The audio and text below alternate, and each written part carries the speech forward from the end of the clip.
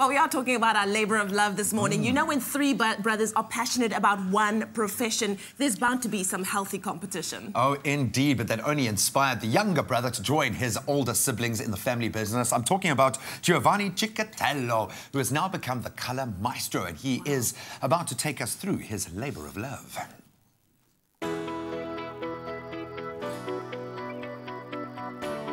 I was actually working as a bartender and a waiter, and my brother Savas was in the industry already, and he basically asked me if I wanted to try this out, and I was like, cool, let's give it a shot.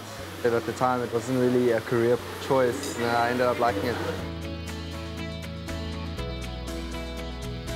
It's nice coming into the shop, making people happy, building a brand, expanding the salon's name, you know. If we had to look at where we were 5 years ago, from a staff of 7 to now a staff of 15, and see growth, which is cool. So waking up, doing your thing, building a brand, that's what gets me up.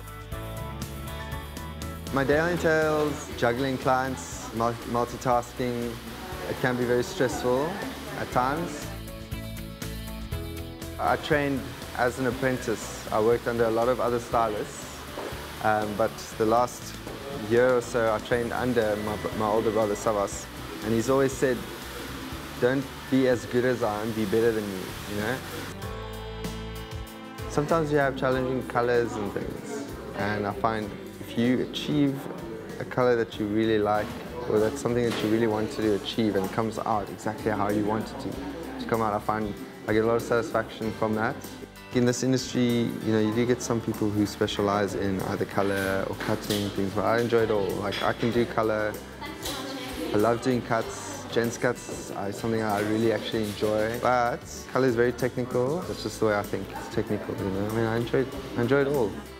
So I feel we inspire each other, but we do find inspiration through social media, Instagram, YouTube.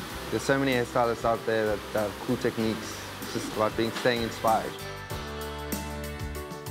Always give it a chance. You know, give it 6 months, see how you feel about it after about 6 months. You never know if you like something or not. And if you are in the industry and you do go into it, stay motivated, you know? And yeah, if that's what you want to do, then pursue it. But just stay passionate about it. Because there's no point in being in this industry if you're not passionate about it.